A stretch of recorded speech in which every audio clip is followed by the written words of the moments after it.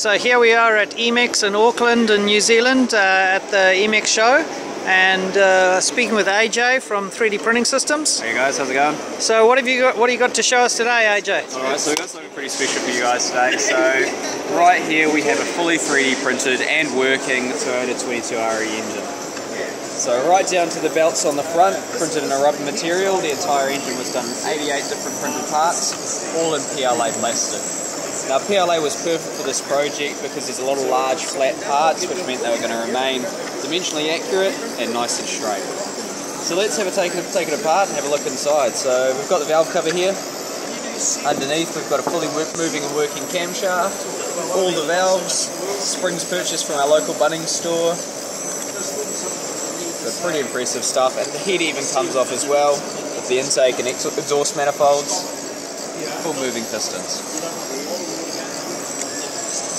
And the piece de resistance underneath a fully working crankshaft as well. Wow, that's pretty cool. So what material is this?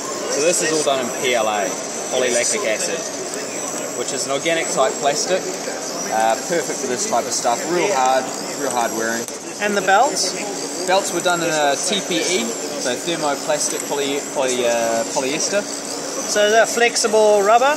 Nice, yep, flexible rubber, and with this flexible material you can actually print with support as well. Alright, and underneath the head, moving valves as well. Wow, that's insane. So to do something like this, there is quite a lot of printing involved because we did a really high resolution on the up box, 100 micron detail. Nice. And would you have had, what happened here, would you have support material in there? So we wanted a really nice surface finish on the outside, and to get the best finish and the best quality, what we had to do was fill it with support material and print it in that orientation. Right, so lots of support material in here, but with the up filament on the up box came away really, really easy.